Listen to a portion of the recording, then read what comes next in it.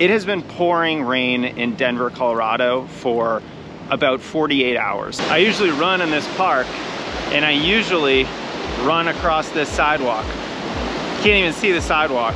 It is completely submerged in all this flooding. If you're struggling with actually getting outside in these conditions, I want to talk a little bit more about how you can do that in a more effective way. There's a strong mental toughness component to this. It's going to make you into a more mentally tough runner.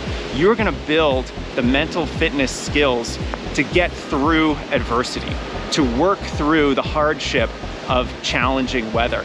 And the more of these little challenges you can structure into your running is a really surefire way of making sure that you can get through any adversity, whether it's a workout or race, or even just getting up early or running through the rain.